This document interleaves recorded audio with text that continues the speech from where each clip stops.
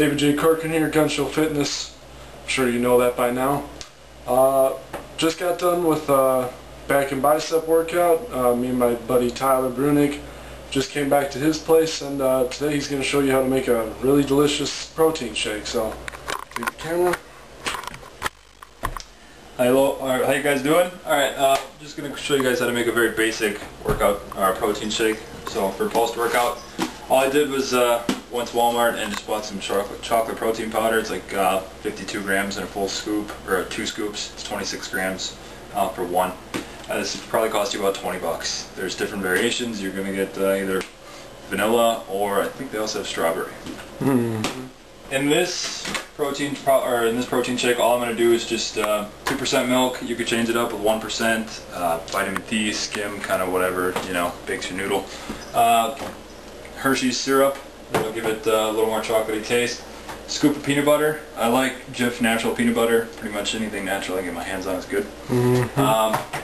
Ice cubes for a little bit of texture, and then we're just going to do some cookies and cream ice cream. So we're just going to start off with some milk, and also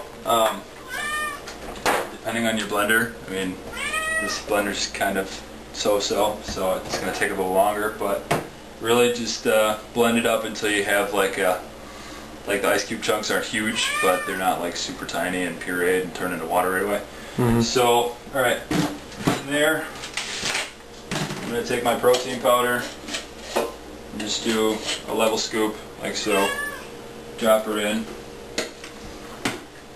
and we're going to start with that.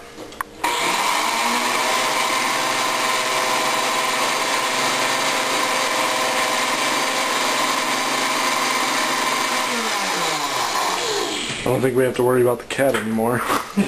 No, he'll be back. Yeah. I think he wants some of the protein shake. I promise you.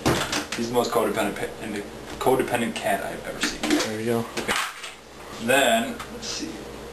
We're going to take... Now, ice cream, I mean, I don't really put a ton of ice cream in there, but it's enough for, you know, a little bit of flavor, a little bit of extra texture. Basically, it's going to thicken up your shake a little bit so it's not water. So it's an actual shake. Correct. Hence protein shake. You can mix the protein powder with water if you want to. If you know you're short on supplies, it works the same way. I've done it, but I prefer something a little tastier. Take your chocolate syrup. Just throw a little bit in there for you. A couple of ice cubes. Take that step, try to grind some of this up, and like I said, this all goes back to how well your blender works. So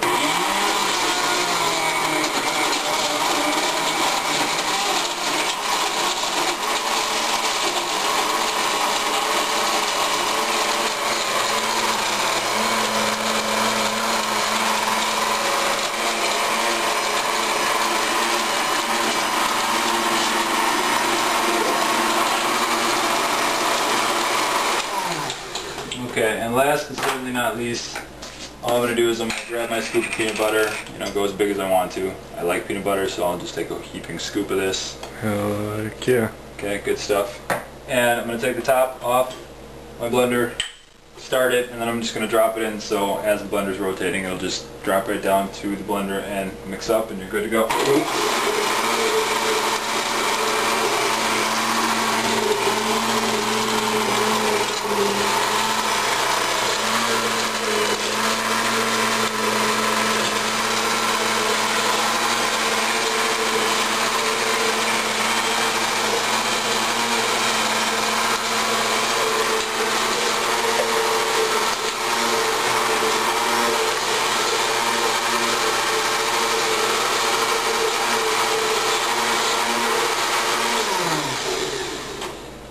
Okay, so now that we've woken everybody up in the apartment building. Right.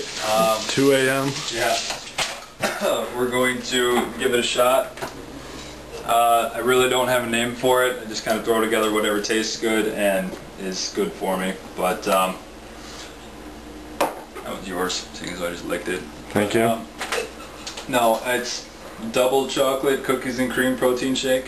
Mm-hmm. Very simple stuff. I mean, you know, maybe costs you like a max of $30, and that stuff, the protein powder is probably going to last you about a month. You know, if you're consistent every single day. Yeah. I do a protein shake like at the end of the day. I don't do double shakes during the whole, like throughout the course of the day, but diet, a really healthy diet throughout the day really matters. Goes a long way. Yep. So, bottoms up, and stay tuned because I'm going to come back with, it's going to be a fruit smoothie basically, but we're going to incorporate vanilla protein powder into that next. So, have a great day.